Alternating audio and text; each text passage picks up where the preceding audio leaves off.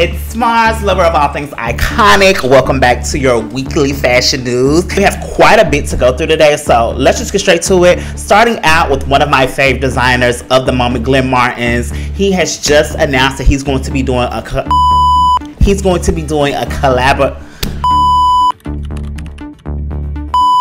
Starting out with Glenn Martens, one of my favorite designers of the moment, he just announced that he is doing a collab with H&M in fall 2025. Hearing this news really excites me because he's one of my favorite designers and he can really like make magic with like just basics, and H&M is like the land of basics. So I'm very interested to see exactly what he's going to do with H&M. Like H&M with a special Glenn Martens touch is going to be very much iconic. If you're new here and you don't know who Glenn Martens is, he used to be the creative director of Y Project. He brought Y Project to the forefront as you know it today, and he's currently the creative director of Diesel. And I think that Diesel just dropped a new resort collection. Was it a resort collection or pre-collection? Some type of collection that just dropped it yesterday. Actually, let's Google it and look at it together. Girl, that's not what that's not the fuck I asked for. We're gonna go to Googleisha. Alright, so Glenn Martens just dropped the Diesel pre-fall 2025 collection. So let's take a look at it. I'm on Hypebeast. So let's look and see what's going on in Hypebeast. Let's see these pieces now.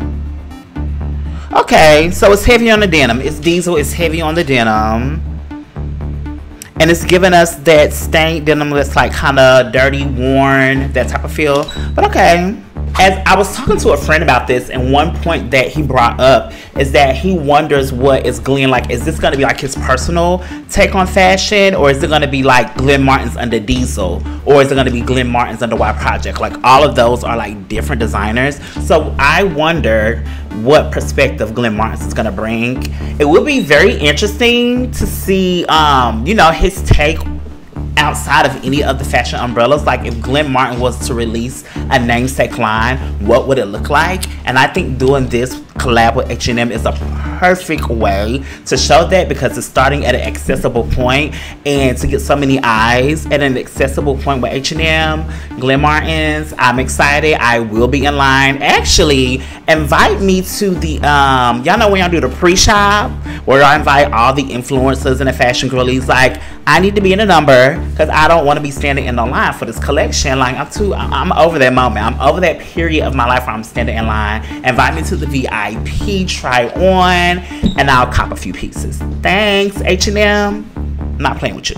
Jacquemus is just the king, the queen, the emperor of marketing. Like the marketing is 10 out of 10, and it's never ever going to stray away from being the forefront of what Jacquemus brings. But to me, the marketing does not match the product. Like I would like to feel just as excited about seeing the clothes as I do the marketing. And this week Jacquemus released a new campaign with Alex Consani, and you know Alex is just one of the it models of the moment. She's always gonna bring it. She's always gonna do her thing, and the campaign is gorgeous. They had Alex Consani laid down with like thinly sliced cucumbers all over her. They had one where she had on the fur boots with the fan, and it's like blowing her like a winter retreat, but she's showing skin. Like it's really a beautiful campaign. But when I look at the clothes outside of the campaign and the world that Jacquemus is building, I'm always lost. Like it doesn't give me the same feeling, the same impact. Same with Coperni. Like the girls give me all the theatrics and give me like blah on the runway. I would like the theatrics to start with the clothes, and then you can like build other theatrics around it.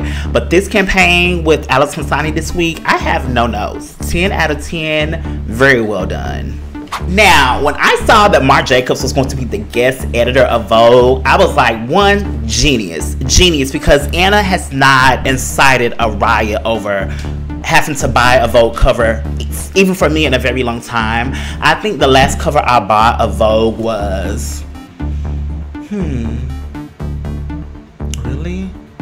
I think it was when Beyonce and Tyler did the cover, when she hired Tyler Mitchell to shoot her on the cover. I think that's the last time where I actually bought an issue of Vogue. Like, I went out, was very intentional about getting it, and I just got the Marc Jacobs cover as well. Like, so her having Marc Jacobs as a guest editor, excellent, and I hope it continues. I really like, give Solange a cover, like give Solange the guest editing, because Solange is just a top tier curator. Like, the way she would curate Vogue and have the girls and have it so black and just so luscious, and give Solange a cover. But anyway, back to Marc Jacobs. So the way they announced it, they posted a picture of Marc Jacobs and Anne Wintour with the bobs, and that was all in itself iconic. What I've seen of the magazine, because I'm still going through it. I just got it, Thursday? Yeah, I got it Thursday. So I'm still like tearing through it and going through it.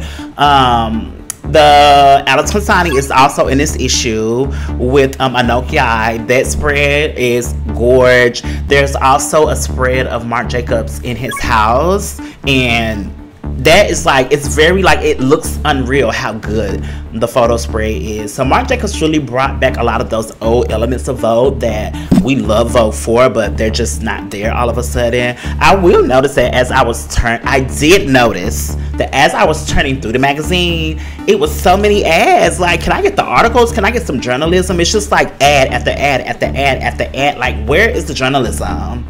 Get the girls to write some stories. Like, get the girls to give me something, as opposed to just ads all the time. Like, I know Vogue needs the money, but I feel there's a way to do it. It's just too, it gave me, look at me stuttering. It gave me the feeling of when you're scrolling TikTok and everybody's trying to tell you something, like turning through a magazine, the new Vogue, where Marc Jacobs felt the very same way. But I'm ranting. Back to the issue at hand. It was so well done. They also released like a 15-minute YouTube clip video where Marc Jacobs is just like describing each section of the magazine, and he was saying how, I took some notes here, so let me see. Oh, so how this all started. So Marc and Anna had dinner at Balthazar, and they had chicken and mashed potatoes, and then Anna ends up giving him an envelope, and in the envelope is like mock spreads of like if Marc Jacobs was to be the guest editor of Vogue. And she asked him, and at first he was like, you know, this is not my lane, I can't do this. So he kind of talked himself down. When Anna approached me with the idea in mind that I would be guest editor, my initial reaction to it was, I don't know how I could do this. I don't feel confident in my abilities. So I didn't really believe I was up to it, but Anna can be very persuasive. Then he quickly realized that this is an opportunity that won't come by like often, and like, just do it, just try it. Like, she wouldn't have asked Marc Jacobs if she didn't trust in his ability to bring the magazine together. So he went for it. And his first choice for the cover was Anne Wintour. And of course she declined to do it. So that's when he went to Kai Gerber. But my thing is, that's how iconic Marc's mind is, because to think to have Anna on the cover, that also would have been very, very, very iconic to see her on the cover of Vogue, like in that light, and like to let Marc style her and just like all the creative direction. Like, that would be really, really great to see Anna step outside of herself and like basically like put herself on the other side. Like, I feel that that would really, really help her to like guide Vogue and like bring it back to the forefront, because Vogue is just boring at this point. Like, it's still a respected piece of journalism, but it's just, it doesn't have the same je ne sais quoi like it used to. But she said no, so he put Kai Gerber on the cover, and the cover was excellent. There's two different covers. There's one cover where she's wearing Marc Jacobs 2024, I believe, or 2025. One of the most recent Marc Jacobs one of the most recent Marc Jacobs collections that I really like. You're seeing it a lot now. Keke Palmer just wore it on her press tour for her new book. What is it called? Master of Me or something like that. You're seeing it everywhere. So she's photographed in it on the cover. She looks stunning. And then there's another cover that the cover I got is painted, and it's by the artist. I can't think of her name. I'll put it in the video, but she's a painter, and she painted this beautiful cover of Kai Gerber, and I just love it. I just love it. So when it came down to it, Marc was like, he approached being the guest editor of Vogue as if he was creating a new collection. So when you create a fashion collection, you put together these ideas. This is Marc's process. Marc puts together his ideas, and then he like lets a world naturally build around those ideas, and that's how he executes it. And that's the same exact thing that he did when curating the December Vogue issue.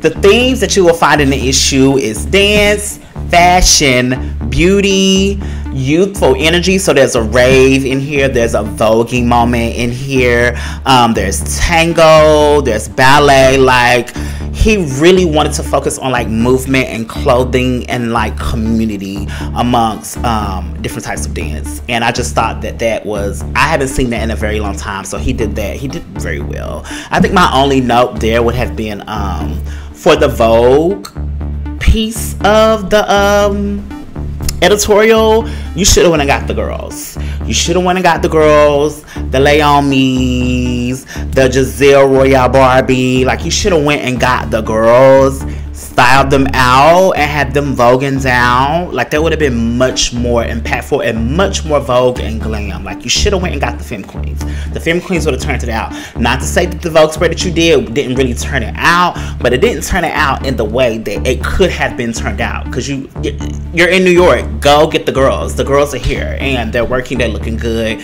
and they're gonna turn us head. Like, let's go. And I really want Anna to keep this guest editor thing rolling. Like, do like Jean Paul Gaultier. I don't know if you need to make December the one that is like a guest editor every year, or do it every other month, but I feel like your perspective now should go towards seeking out different creatives who can like bring an audience back to Vogue.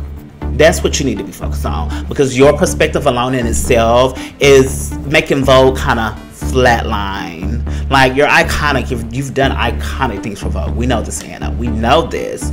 But your perspective is a bit dated. Like, we need fresh, we need new.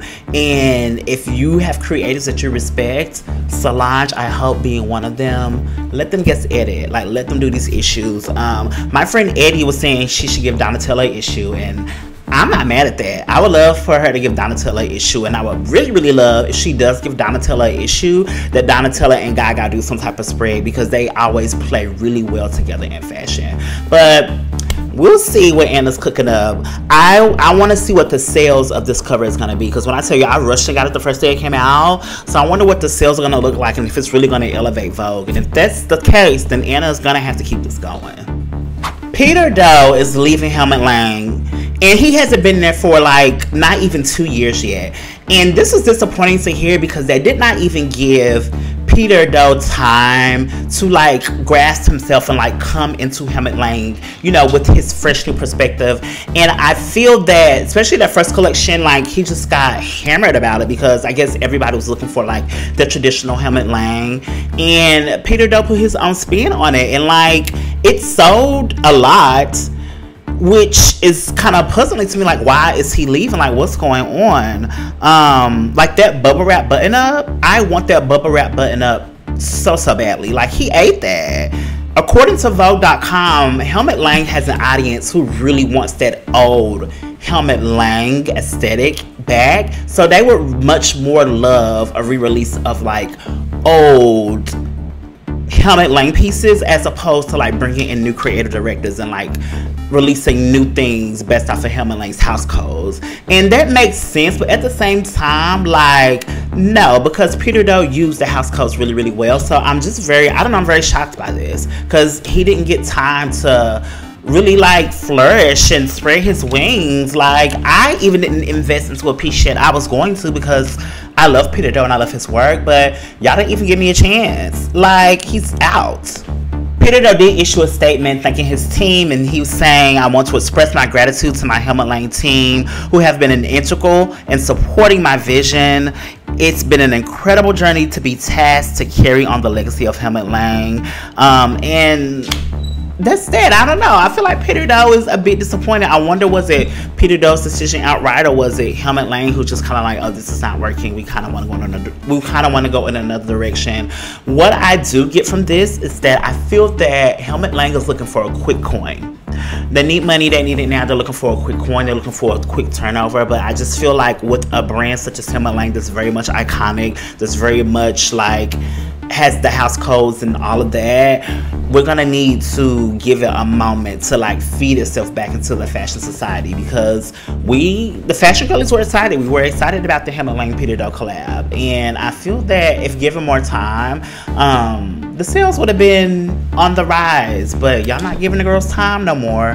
So Peter Doe is out and Helmut Lang. Speaking of out, Phillip Limbs is also out, his namesake brand. After 20 years, Phillips and his founder partner Wintour are parting ways. They released a joint statement. It is with great respect and gratitude for each other and our long partnership that we have decided to part ways at 3.1 Phillip Lim. The brand may be moving in a new direction, but they reiterated how proud they are of what they built and the community they surrounded themselves with. Our shared vision and hard work has allowed us to stay independent and achieve remarkable success in a constantly changing and challenging industry. So Phillip Lim as a brand, I guess, is here to stay, and they'll find new creative directors to continue to like pump out the collections. But as far as the originators, Phillip Lim and Wintour, they are out at Phillip Lim, like they're parting ways, and I don't know. That's kind of odd to me too, because they just started showing at New York Fashion Week again. Like I just started seeing them back on the calendar, so I don't know. I will keep my eyes peeled about what they're gonna do and what direction they're gonna go in, because the girls like Phillip Lim. Like I like Phillip Lim. I don't own any of it, but I do like it when I see it. So I'll keep my eyes peeled, but I don't know. This is odd, to say the least. I think this is the biggest story of the week. 50 million people have stopped buying luxury. Yeah, 50 million people have stopped buying luxury. You should be scared. The brand should be scared. We all should be scared. So Fortune.com released an article, and in this article they dropped a lot of knowledge about the luxury market and how like the current fashion girlies are just not buying it no more. The luxury market is being predicted to slow down this year for the first time since the 2009 recession. Like the girlies have really stopped buying. They've really stopped using their disposable income for fashion, and like I know it's not been like, I know it hasn't been like stated yet, but we're currently in a recession right now too, so it's all making sense. The article also stated luxury consumers have either ditched buying luxury or have been priced out completely. So it's like we're either buying it because we don't want it, or we have been priced out. We can't even afford to buy it, which is like, how are you going to keep these brands alive if you're just like pricing out the customers? That's insane. The only two brands that are really like keeping their ship running and bringing in the sales and increasing their sales every year is Hermes and Mumu. Like those two brands, as far as like the high sector luxury brands, those two brands are like, they're doing their thing. They're keeping their hands on the pulse. They're making the girls want to come in to their brand and invest. And especially Hermes, like I would never be one of the girls who want to buy t-shirts and pants and flats and flip-flops to get a bag. Like the Birkin is ugly to me, so I would never. But the girls do it. They do it, and it's keeping the brand alive. If I had to take a direct guess at what the problem is and why 50 million fashion girlies are not buying into luxury anymore, I would say there's no more disposable income. If we're getting disposable income, it's going to groceries. Like groceries cost just as much as a new bag these days. Okay, a week's worth of groceries is a new bag, child, at this point. Secondhand luxury is the new ultimate luxury. Like we are shopping every day. I'm on the secondhand luxury market. I'm finding bags, I'm finding clothes, I'm finding things that are well made, and it just doesn't compare to how things are currently made. Like the quality is way better on the secondhand luxury market, which brings me to my third reason, which is the quality in luxury has gone down significantly. Like the hardware is just not the same, the tailoring is not the same, the stitch is not the same. It's just like those sweet details that you get from investing into luxury products, they're not there. Like a lot of luxury brands are cutting corners because they need money, they need a quick pump out, but you're leaving the customer to not want to invest. Looking at you, Chanel. Like the girls are not, some of the girls are buying the Chanel bags, but I don't know why when you can get on the secondhand market and get one just as new that's made with better quality and real hardware. But y'all spend y'all money on what y'all want to spend y'all money on, because I ain't got nothing to do with it. And my last final reasoning is that luxury fashion and fast fashion are starting to have the same quality. You can go to Zara and get certain pieces and it's going to have that luxury feel without the luxury price. And that should not be a thing. Like a t-shirt from Chanel should not feel like the same t-shirt from Zara. There should be a huge difference in quality there. But the way that fashion is going right now, they're kind of like neck and neck. That's your fashion news for this week. It's a lot going on. Not too much, but enough. So that's your fashion news for this week. Make sure you're subscribed. Make sure you hit that notification bell. I'm going to try to start releasing fashion news on Monday so that you can like see it throughout the week.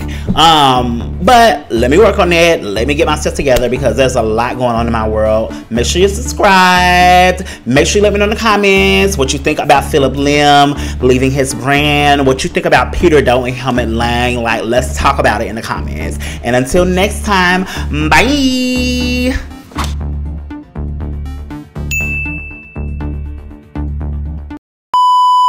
I'm like hyping myself up. Okay. Are we recording? We are. Are we loaded? Are we loaded? Are we? It's Mars, lover of all things iconic, and it's Mars, lover of all things iconic, and